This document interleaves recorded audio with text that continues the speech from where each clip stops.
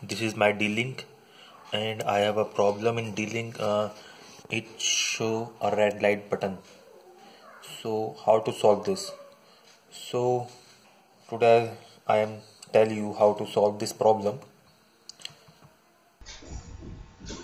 So friends, first you open your DLink router.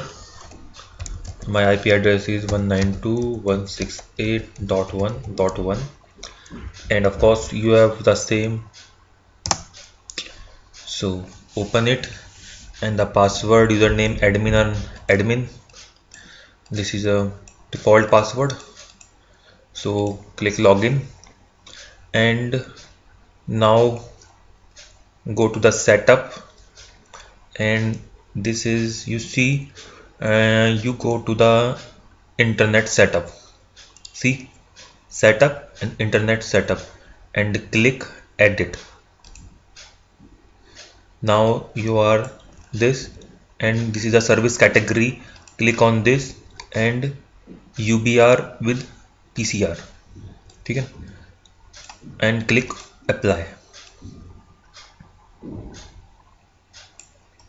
Okay, you can choose any option, upper three option, without, with, yes, CBR. Yeah, okay. And now again check our D-Link is work or not. Now you see my D-Link is work and green light show.